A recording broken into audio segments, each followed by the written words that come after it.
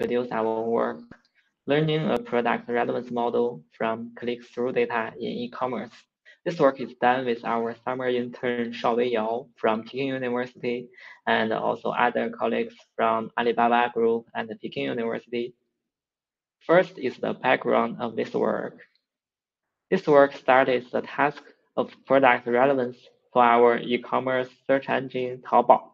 The task needs a relevance model to measure whether a product P is relevant to a query Q, so we can decide whether a product can be displayed under a query and filter irrelevant products to guarantee the user experience. The relevance task is treated as a classification problem. In this work, we only consider the title of product. The challenge of this task includes query and the products are short text, and they suffer from severe vocabulary gap between the user informal query and the seller professional product title. Also, Taobao has billions of queries and products every day. It requires the model to have large capacity. Training data is important, but is one biggest challenge for this task. Moreover, for online serving, high efficiency is required that we cannot use complicated models like interaction-based ones. Therefore, previous solution mostly adopts representation-based semantic matching models like DSSM. For billions of queries and products to deal with, it is impossible to train a model with only human-labeled samples. Therefore, a way to use cheap and abundant training data is necessary. Previous work usually used click-through data, like the CTR prediction task. But click is a weak signal for relevance, and how to train the relevance model from click-through data is one most important problem for this study. Include the construction of data for training and the design of training objective.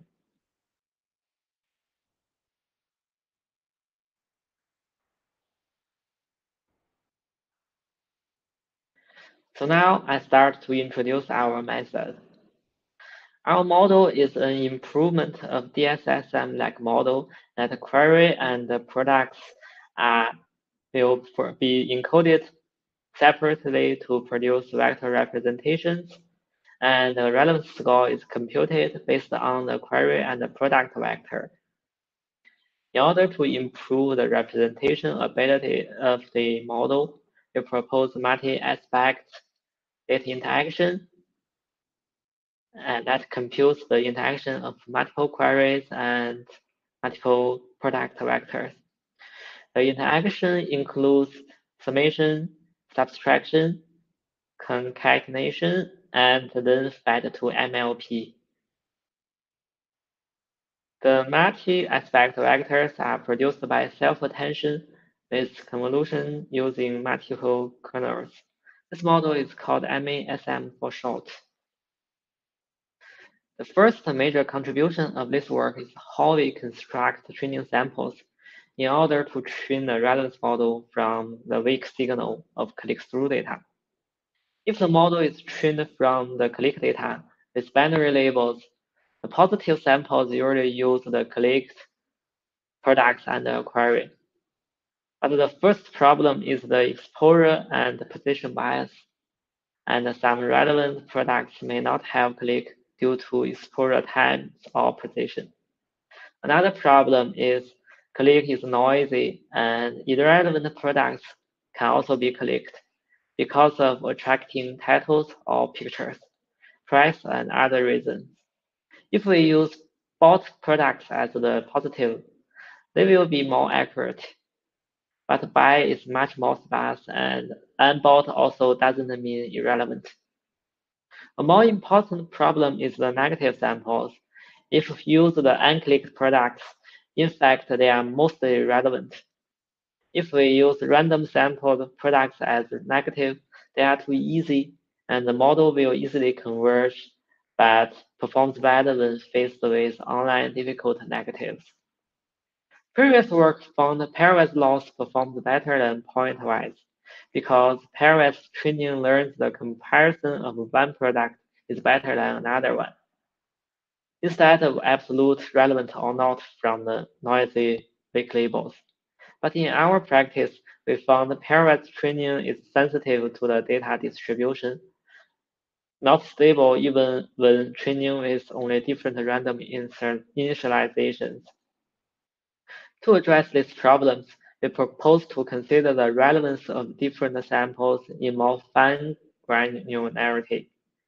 We differentiate the training samples to file grades according to their confidence of relevance and propose a level-wise relevance dataset.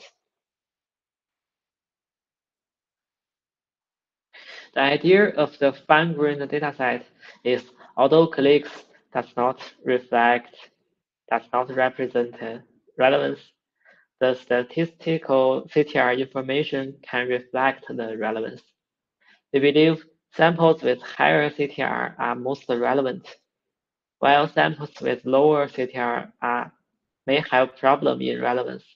Therefore, we take the click samples with the top 20% CTR as the strong relevant sample, and the tail 20% CTR as the weak relevant samples. The left are treated as ordinary relevant samples. Here, the CTR is calibrated to remove the influence of position bias. The position bias is estimated from a random online experiment and is visualized here. As for the negative samples, the most straightforward is random sampled negatives, as strong irrelevant. But random negatives are too easy. When applied online, the relevance model will face samples more or less relevant. The random negatives do not help much to distinguish these hard negative samples. To address this problem, we introduce more difficult samples, and we name as weak irrelevant. The weak irrelevant samples are generated with the help of query rewriting model. A query rewriting model aims to generate candidates for a query with the same intent. But we can take the candidates of low confidence. This low confidence usually change the intent of original query. For example here, the original query is red dress, and the low confidence rewritten query is yellow dress. Then the product clicked under the yellow dress will mostly be irrelevant to the original red dress query. The samples constructed in this way are quite similar to real online difficulty negatives. Having the fine-grained relevance dataset, another major contribution of this work is we propose a new training objective to learn from the fine-grained dataset. The proposed training objective is a pointwise loss. For each type of training data, we design a target threshold for this type. The more relevant the threshold is higher, and vice versa.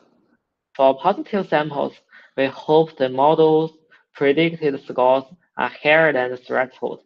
For example, strong relevant samples higher than the threshold 0.9, and for negative samples, we hope the model predicted scores lower than the threshold.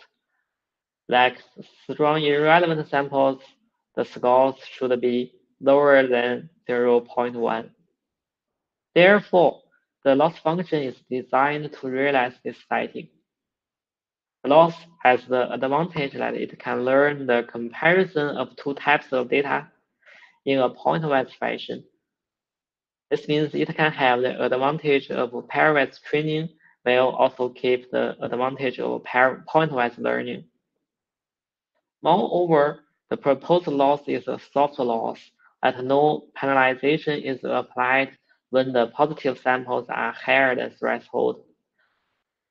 So different from traditional pointwise loss that learns a hard label, this soft loss allows the model to be robust to the noisy training data and can learn reasonable score from extremely large amount of training data.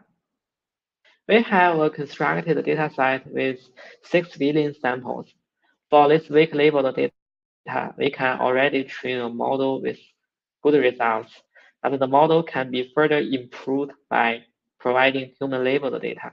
For fine-tuning with human labeled data, we apply an MSE loss and early stopping strategy. Next, I will introduce the experiments. We compare our model with DSSM and Siamese BERT model as a strong baseline. We also tried different training with our same model architecture. The different training includes directly train with human labeled data or in traditional way that uses click and positive and unclick as negative samples with a pairwise loss. We adopt two AUC metrics for evaluation. With 200,000 labeled samples for test, results show that without human labeled data for fine-tuning, our model already outperformed the strong baselines for more than 5 points of AUC score. We also compare with another e-commerce relevance dataset used in previous paper. The paper proposed the co-training framework for the e-commerce relevance task, and co-train is the previous state of the art. The co-train method also explored using weak supervision to train a good e-commerce relevance model. And we have another baseline uses BM25 as the weak relevance signal. Our model can outperform co-train by about 3 points AUC scores. Here we present a study to remove each type of constructed training data from the dataset. It is natural to expect all the 5 types of data contribute to the overall performance. But to our surprise, removing each type of positive data, the model will not drop much at about 1 to 2 points of AUC drop. Among the three, strong relevant is the most significant type. Since removing each type of relevant data will significantly change the data distribution, this supports our model is quite robust. When removing the negative samples, the results will be much worse. Even the random samples, there will be 3 points AUC drop. Most important is the weak irrelevant. Without this type of training data, the AUC scores will suffer from 10 points decrease.